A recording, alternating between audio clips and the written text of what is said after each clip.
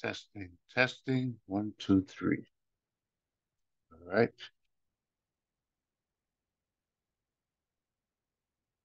Okay, good, good. All right.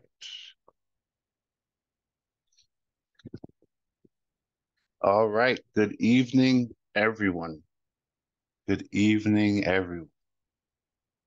Thank you for attending the Rising Christian Bible Study. And put this on the right screen. There we go. Um, we endeavor to study the Word of God every Thursday night, um, with the exception of next Thursday night. Um, but I'll make sure to make an announcement about that at the end of this Bible study. All right, awesome. Let's pray and just dive right into the Word of God. Father God, we come to you now because you are the source of everything that we need, that we desire, that we want. You loved us so much that you gave your only begotten Son, and that whoever believes in him would have everlasting life, would not perish but have everlasting life.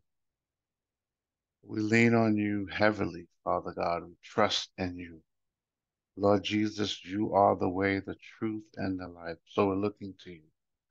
Please show us your glory in this Bible study, Lord Jesus. Please reveal more of yourself to us. Holy Spirit, please teach us uh, through myself and through the other people that are participating in this Bible study. Help us all to see more of you and to see more of Jesus. We lean and trust heavily on you. We're looking to you, Lord. In Jesus' name do we pray. Amen. All right, awesome. All right, so Rising Christian Bible Study. Today's topic we're going to be talking about is fulfilling the law. Fulfilling the law. All right. In Proverbs 4:23, we are told, keep your heart with all diligence, for out of it spring the issues of life. Keep your heart with all diligence, for out of it spring the issues of life. Now, the Old Testament, as most people know, is written in Hebrew, right? And this word heart in Hebrew, pronounced lab, is defined as, got this from Strong's Concordance, it's defined as the inner man, the mind, the will, the heart. Okay. So your heart is the center of your being. Now, there's a number of different theories I've heard. The two dominant theories, some people say your spirit is your heart. Okay. The theories I lean more towards is the idea that human beings are a spirit, a soul, and a body. Okay. And that area where your spirit, soul, and body meet, the center of your being, is your heart. Now, the Bible doesn't necessarily explain that exhaustively. But like I said, there are a number of theories. That's the one I lean towards. Like I said, some people say your spirit is your heart. Um, there are people that say, that believe um, you're a spirit, you have a soul, you live in a body. I'm sure you've heard about that. Um, I lean um, more towards the idea that, and I got this from listening to a lesson by Joseph Prince. I listen to him a lot. That God is an eternal, infinite being that exists in three persons: God the Father, God the Son, God the Holy Spirit. But they're unified. They're all one. No beginning, no end. Okay? No part of the Godhead was created. So it's all God, but it's in three persons. I've said this in prior Bible studies. We don't fully understand the Trinity. I think the Bible just and the church fathers being led by the Holy Spirit were able to give us as much as they could absorb about it. But you have to remember you're trying to describe God. So we don't, but that's what is very clear. Well, yeah, people say that the word Trinity, yeah, it's true. The word Trinity is not in the Bible, but the idea and the concept is there. Okay. So it's all unified. Excuse me. So I lean towards the same thing for men, that man is also a three-part being: spirit, soul, and body. Man is created. Okay. We are created beings. Um, but I think that like God is a unified whole, I believe man's also a unified whole: spirit, soul, and body. So the only difference is with human beings with that put their faith and trust in Christ, we will get a new body. So our physical body of the three parts of us is the part that is changeable. So you will one day get a new body that relates to reality, is very different. Okay. So I lean towards the idea that your heart is the center of your being where your spirit and soul body meet together. I believe that when you become a Christian, you get saved. You prior to that, you're spiritually dead. But when you put your faith and trust in Christ, the Holy Spirit reconnects with your spirit and you become spiritually alive. Okay. So heart, lab, inner man, mind, will, heart. Okay. Now so this is Mark 7:18. Jesus is walking with the disciples. They get hungry. They start eating raw corn without washing their hands. The Pharisees see this, come to Jesus like, why are they doing that? Why are they going against our tradition, not washing their hands? Jesus strongly rebukes them, say, and he gives them a, a small lesson, a parable, and he tells them, you guys are hypocritical. It's not what goes into you that defiles you, what comes out of you. He goes into the house, and later the disciples, they come to him and say, can you explain that to us? Explain the parable you just told them. And in Mark 7, this is the New King James, this is what he said. So he said to them, are you thus without understanding also? Do you not perceive that whatever enters a man from outside cannot defile him, because it does not enter his heart, there's that word, but his stomach, and is eliminated, thus purifying all foods? And he said, what comes out of a man, that defiles a man. For from within, out of the heart of men proceed evil thoughts, adulteries, fornications, murders, thefts, covetousness, wickedness, deceit, lewdness, an evil eye, blasphemy, pride, foolishness. All these things come from within and defile a man. Okay. So the heart,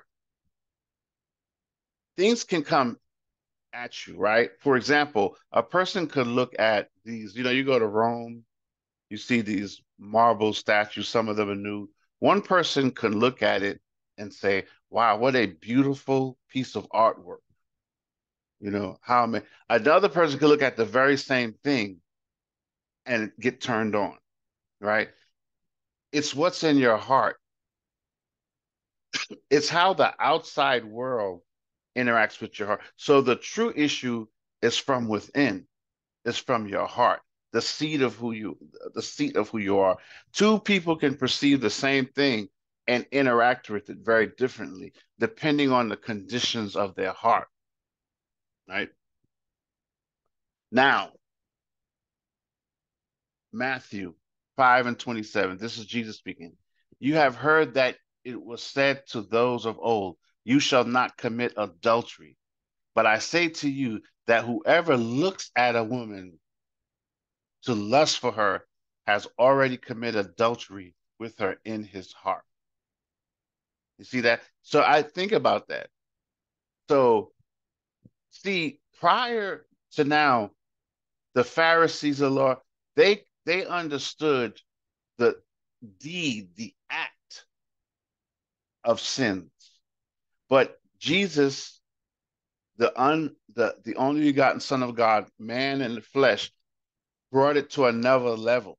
He gave us a great understanding because it's what's in your heart. So, for example, I may not, I'm, I may not commit adultery, but it doesn't mean I'm not an adulterer because I may be an adulterer in my heart. A lot of people, well, excuse me, let me say it this way. Many people don't commit adultery, not because they don't want to, but because they're afraid of the result. Okay. So they would do it if they could get away with it. But there, some people are, as Joseph Prince I've heard say, some people don't commit adultery because nobody looks their way twice. Nobody, you know. So the idea is you are what you are in your heart. You may not tell a lie, but it is possible you're still a liar. And the Holy Spirit knows that. God's level of perfection, his level of rawness, of seeing everything, is at the point where if I look at a married, if I'm married or and I look at a married woman and I have lustful thoughts about her, God's level of perfection of such that it is the same thing as if I had booked the hotel, snuck away with her, did our thing for a couple of hours, cleaned up, came back to work or church, pretend like nothing's happened. God is saying his level of perfection, that's how it's in your heart. And I think that's something that the Pharaoh and Jesus was helping them. They were like, hey, we don't do these things. But Jesus says, yeah, but God knows your heart. He knows what's in your heart.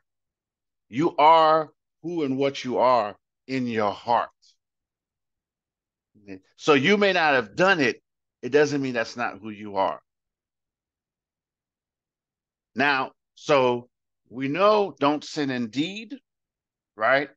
Now you can't sin in thought, right? What's in your heart. And now Bible gives us an even greater understanding. This is James 3 and 2, New King James Version. For we all stumble in many things.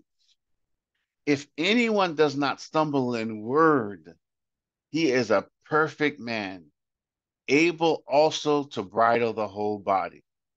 If you at a point of discipline where you do not sin in the words you use, the Bible says he is a perfect man, able to. So if you can control your tongue, you control your whole body.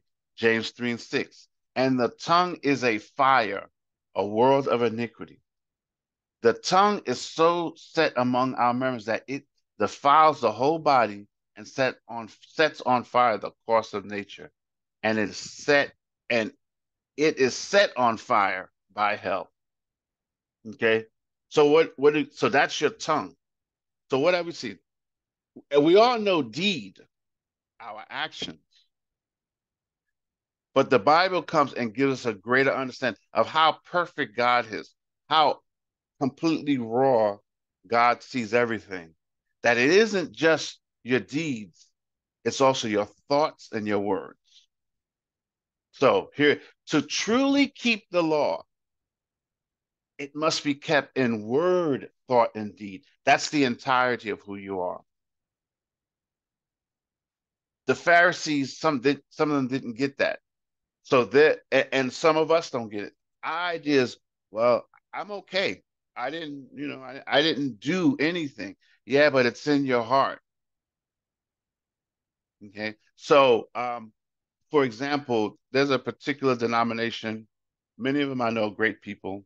Not saying anything negative directly against them, but some of them I know they emphasize that you must go to church on Saturday. You must keep the Sabbath, right? And some I know they hold that in high regard.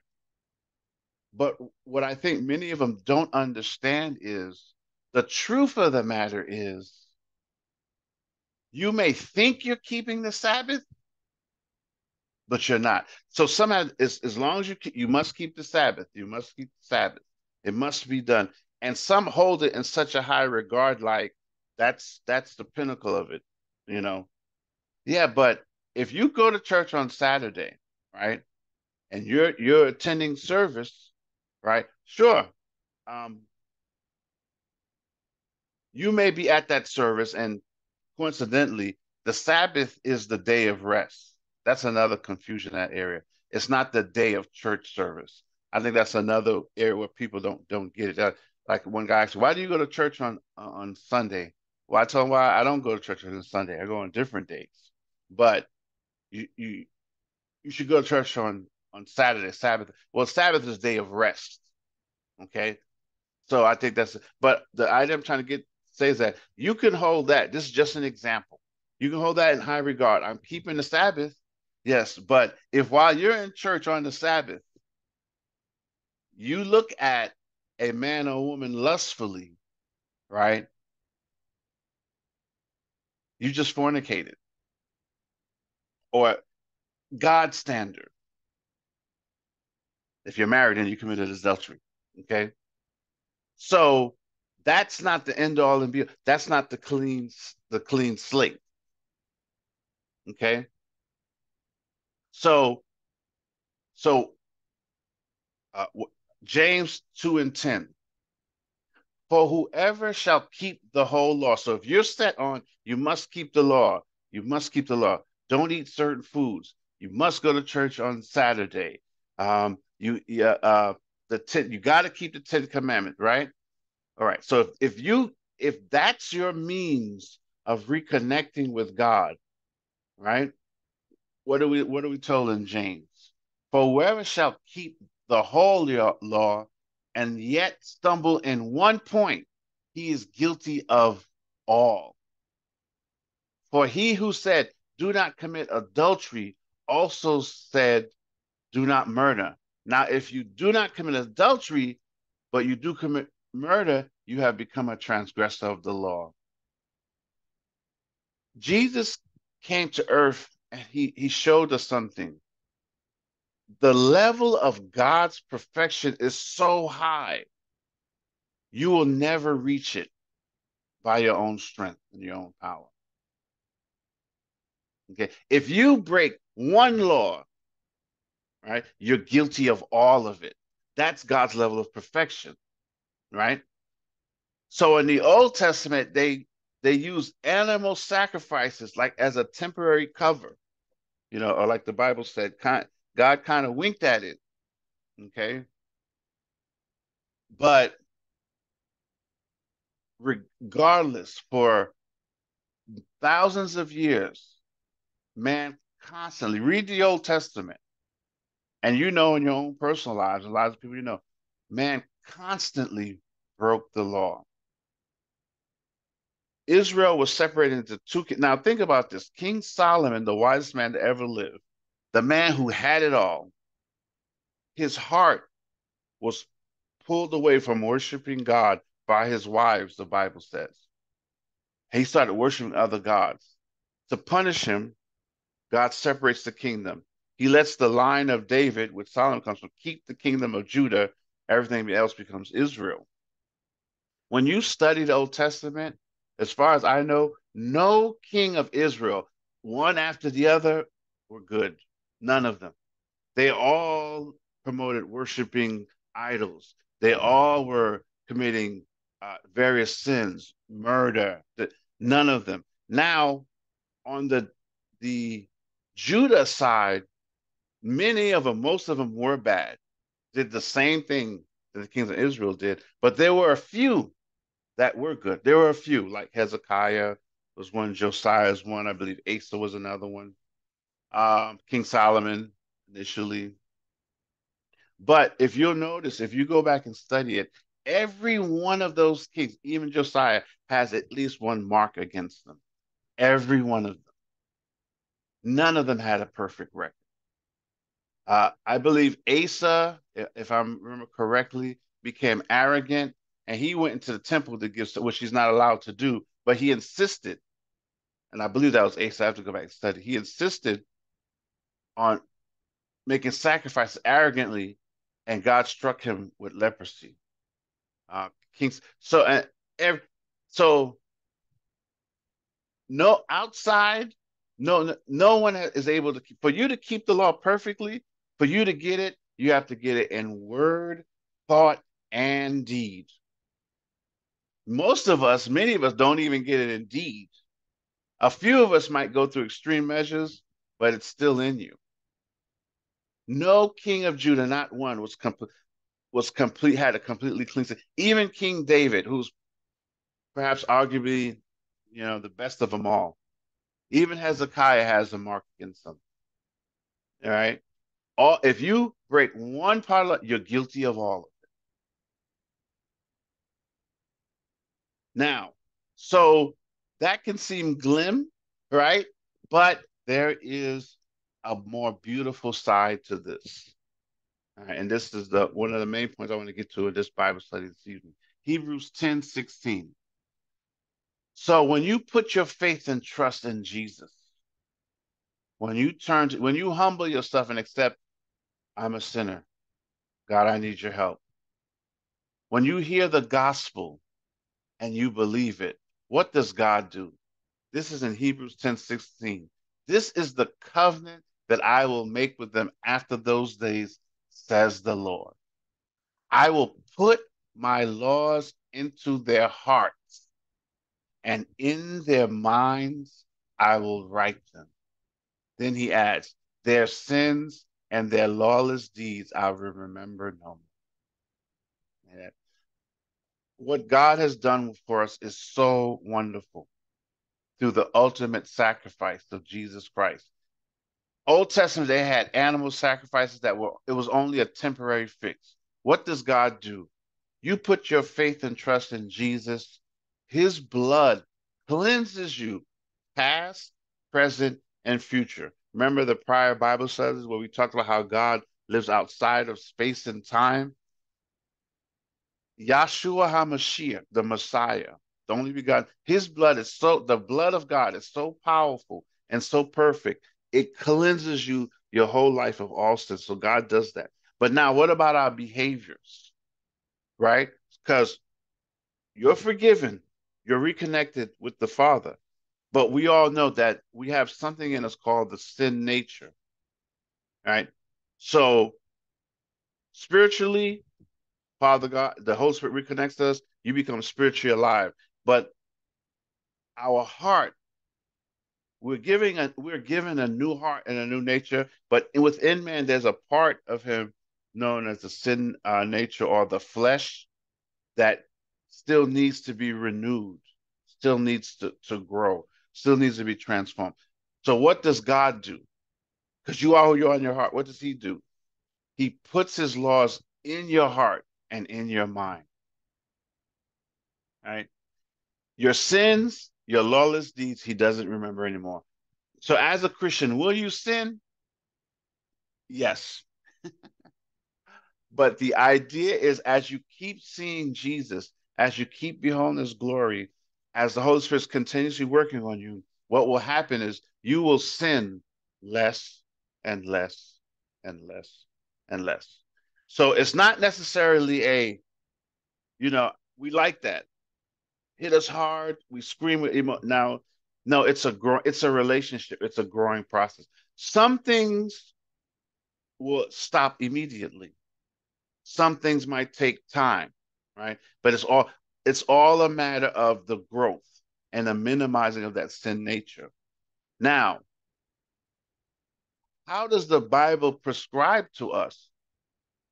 What helps you? Now, reading, meditating, you can memorize scriptures, but one of the chief ways the Bible tells us is that as you behold the glory of the Lord, like you're looking in a mirror, as you behold the glory of the Lord, the Holy Spirit is transforming you more and more into the image of the Lord, into that image.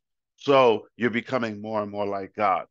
So that's why sometimes some Christians, they believe, they receive the gospel, but why do some grow slowly? And we've seen that. We've seen it in our own lives. Why so it's all a matter of how much of a revelation you receive of Christ. The more you see Jesus, the more you become like God, and your sin nature, your habits, your behaviors will go down slowly. Now, what if you're seeing little of Jesus? Then you're going to get little growth. And some Christians do not have a Christ centered or gospel centered life. They believed. So now there's some, and remember I said this in a prior Bible study. Someone may lead you in a sinner's prayer, but they don't know what's happening in your heart, right? Because another part of becoming Christians, what do you believe in your heart? So there are some people who've done the sinner's prayer, but in their heart they never truly believe. Those people are actually not even Christians, and sometimes we can see that in their behaviors. But I do believe there are those who are sincerely, they have um, believed the gospel, believed on the Son of God. They've become saved, but their lives sometimes don't show a lot of fruit or real slow fruit. And we sometimes will disregard, so they're just not saved. No, I think sometimes it's just a matter of some Christians are not growing. Some are growing faster than others. Some are not growing, are growing very little. Why? Because they're not beholding the glory of the Lord. Their lives are not Christ centered. The more you see Jesus, the greater revelation of Christ, the more you become like God. Right? And and as you become more and more like God, internally, it will come out externally. So then your outer life, so your inner life, your heart, he's writing, right? His laws on your heart. So the fruits of the spirit will grow in you: love, joy, peace, uh, unforgiveness, self-control. That'll grow in you. And then you'll see the results outer in your life. But I think one of the issues, I've said this in prior Bible studies, is that I believe many Christians and many, not all, but many ministries, they've lost their first love. Um, they're not Christ-centered. So the Christians that are feeding there, they're not growing as much as they could or as they should. They're growing. I believe there's always some amount of growth, but I believe the maximum amount of growth is obtained when you continuously see more and more of Jesus. Right? God helps us. He knows we can't do it at our own strength. What does it say? I will put my laws into their heart and in their minds. I will write them. Their sins and their lawless deeds I will remember no more. And when God says he's not going to do something, he's not going to do it because God has infinite self-control. If he says he's not going to, he won't remember it. You might remember it, but he won't remember. All right, so let's summarize. One, your heart is the center of your being. It is the foundation of who you really are. Right? Remember that. You are who you are in your heart. Right? It's not because some of us have great self-control, some don't. And some of us are really good at hiding who we really are. You'd be amazed. And I've probably amazed myself at times, and I'm sure when you've done things and shocked yourself that, wow, I can't believe I really did that. But yeah, um, to truly keep the law, remember this.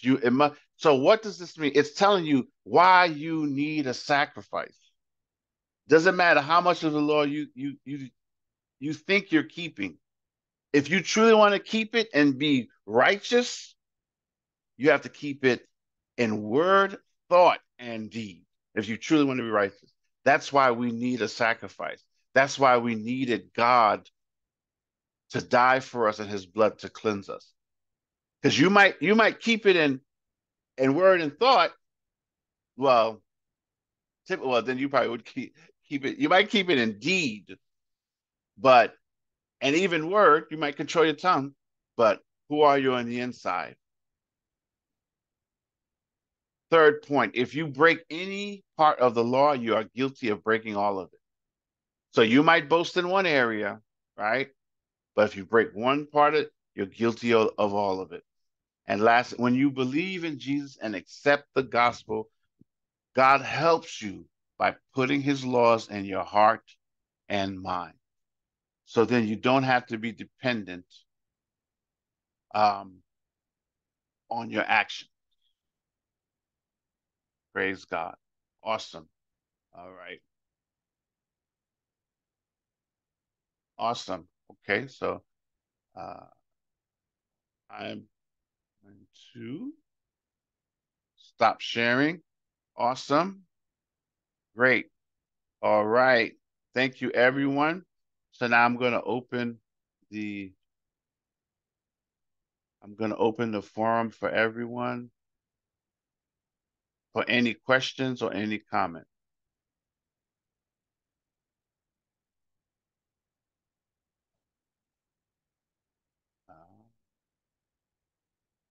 All right, give me a minute. Let me.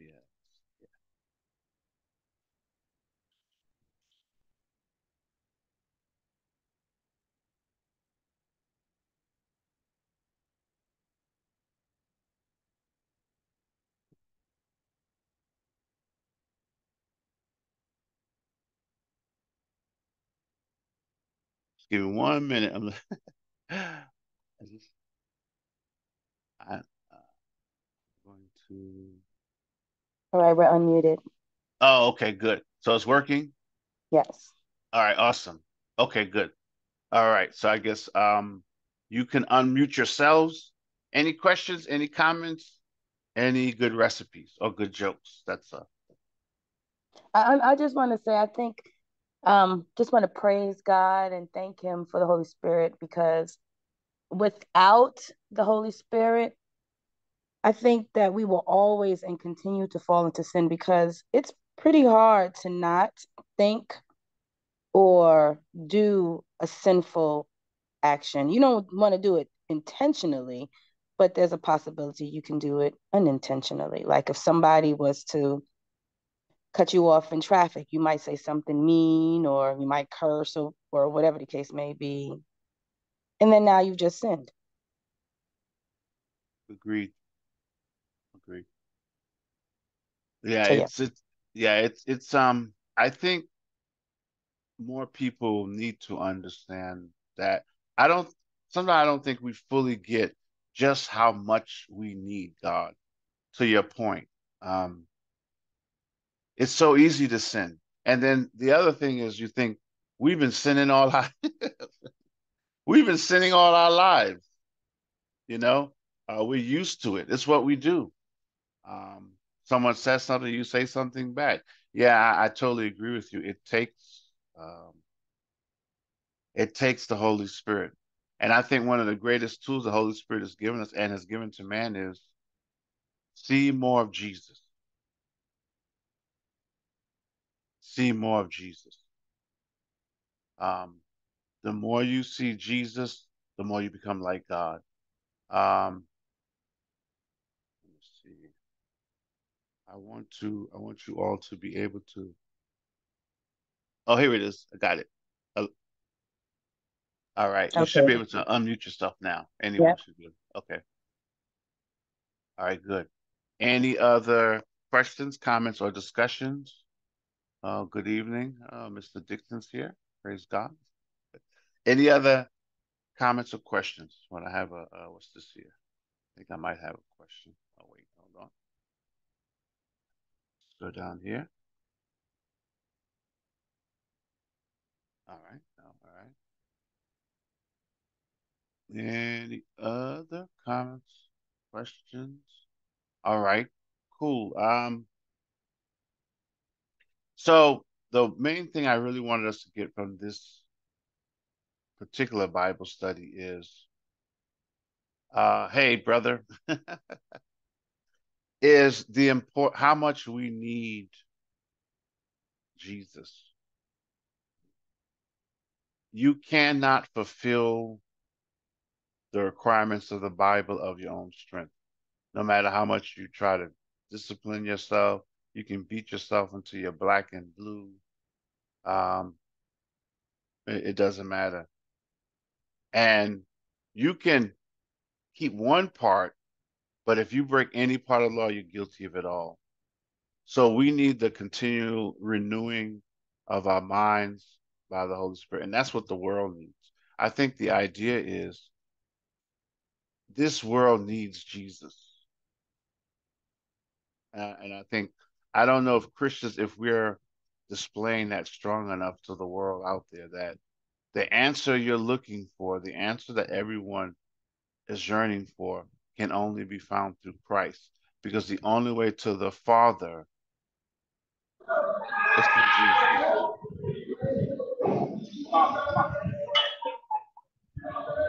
Can you hear me? Yeah, we can hear you. I was going to say it's very key that you put the out there. It's important because the fact that there's so many people nowadays that are pushing following the law by itself without grace. Either Hebrew Israelites and different groups out there, or even Christians or those who call themselves different denominations. Like I said, they Adventists who just keep pushing the law and not grace. So we're not careful, we can get caught into thinking that we're supposed to just, it's all about just, trying to do right, just trying to follow the law and not accepting God's grace and love. So I think it's very key that you will keep that up.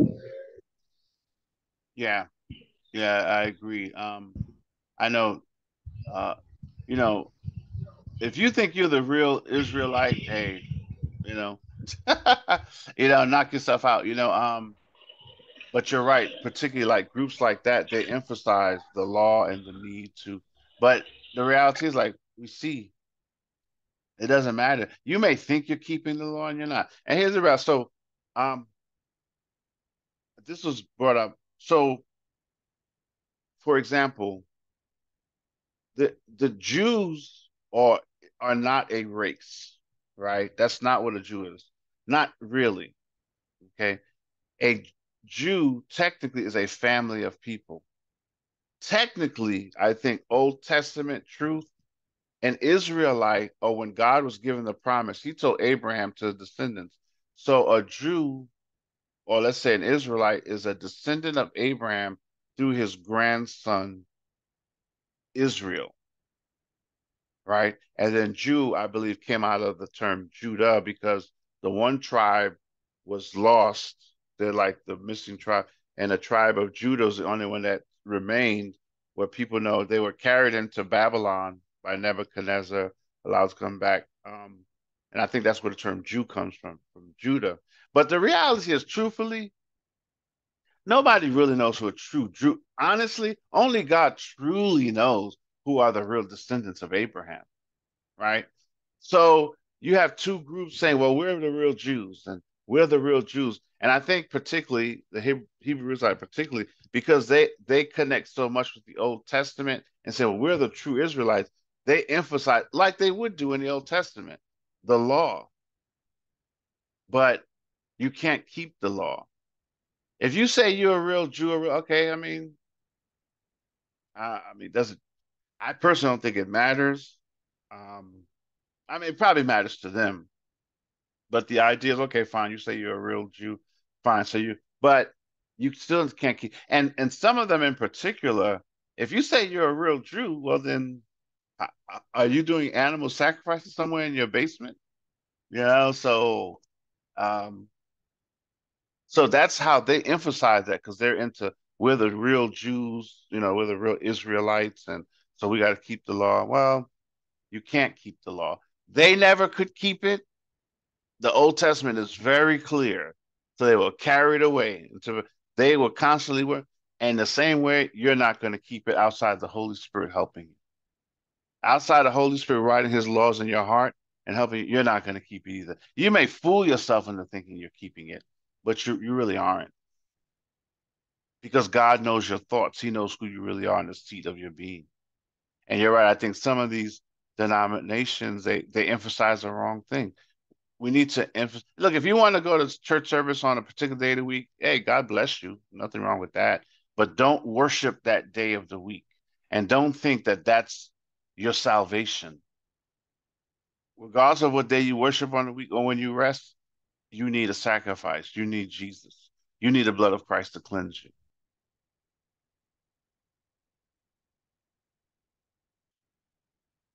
Any other questions, comments, or concerns? Any other questions, comments, or concerns? All right. Well, awesome people. So there will be no Bible study next Thursday. Um, there will be no Bible study next Thursday. but by the grace of God, we will continue the Thursday afterwards. So just keep that in mind. I might figure out a way to even put a message on here, but we'll see. No, it says because of a personal, it's a positive personal thing that's come up, so it's not a bad thing. So there'll be no Bible study next Thursday. Has Okay, before we sign off, has everyone had a good week? Has all gone well with everyone? I have a prayer request. Awesome. Yes, go ahead. So I applied for this job that speaks to every part of me. So yeah, just come in agreement with me that they will take a look at my application and call me for interview. Oh, awesome. Awesome. Oh, definitely. Okay. Definitely. And I'll try to my best to we do the closing out prayer. All right. And any other praise reports, prayer requests, comments or concerns? All right. All right. Awesome. All right, people. God bless you all. Thank you for attending this Bible study. I hope you all blessed by it. Have an awesome week. Today is Thursday. Weekend starts tomorrow. No matter what happens, try your best to just keep your eyes on Jesus. Whatever occurs in your life, um, talk to Jesus. Whatever's happening, you don't have to be loud. It doesn't have to be screaming and shouting. If you just pull away on me, or even under your breath, whatever it is, if it's a big deal, talk to Jesus. If it's a little, or you consider it little, talk to Jesus. I like how Joseph Prince says it. If it matters to you, it matters to God. And in Proverbs, it tells us to um, don't lean on acknowledge God in all your ways. Don't lean on your own understanding, and He'll direct your path. So that all your ways is all your ways, big, little. So keep your eyes on Christ, um, and you and the Holy Spirit together as a family, as a team, will work everything else out. All right, awesome. Okay, so I'm gonna go ahead and just close this out in prayer, and I'm gonna also we can agree in prayer with Ronice for this job um, that she's applying for, and praise the Lord. All right, all hearts and minds clear. Thank you, Father God, for this opportunity to come and study your word. Holy Spirit, thank you for speaking to us. We ask that any and all seeds, good seeds that have been planted, please give them a harvest. Lord Jesus, remind us of your presence whenever, wherever. Help us, God. Help us. Reach down to help us, Father, to see more of you, to fulfill your will. We're not leaning and trusting in ourselves. We humble ourselves and heavily lean and trust in you. Ronice has brought this prayer request, Father God. You know, you know it all. You know the ins and outs of everything. Not everything is naked and bare before you. She's presented her request to you. We ask you, please, that you would lead her and guide her in the way that she should go. Um, Help the right people to see this application at the right time to get the right and godly results. Um, Father, she wants to be able to say, like you said, Lord Jesus, I do always the will of him that sent me. She said this job speaks to everything um, and her purpose and that you've put in her heart. So we ask you, Father God, that you would lead her and guide her in this endeavor. Let your perfect will be done.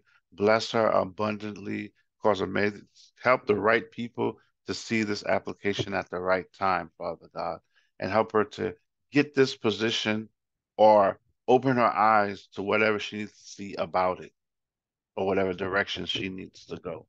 Give her clear guidance, Father God, in the name of Jesus. Give her clear guidance, Father God, because she wants to please you and she wants to fulfill your will. We ask you, Father God, to bless her husband, bless her family, and cause all things to work out extremely well for her good. We commit this Bible study to you. We commit this time. We lean and trust in you, Lord. We're just turning and looking to you, Lord Jesus. Holy Spirit, guide us in the way that we are to go. Thank you, Almighty God. In Jesus' name do we pray. You are our Father. You are our family. You are our friend. We love you, and we know that you love us. In Jesus' name, by the power and authority of his name, and as his representative on this earth, we pray. Amen. All right. Amen, people. All right. Once again, thank you for joining the Bible study. You guys have a wonderful weekend, and hope everything goes wonderfully for you in every way. In the name of Same to Jesus. you. In Jesus' name. Amen. Good night. All right. You guys have a good night. Take care. Right.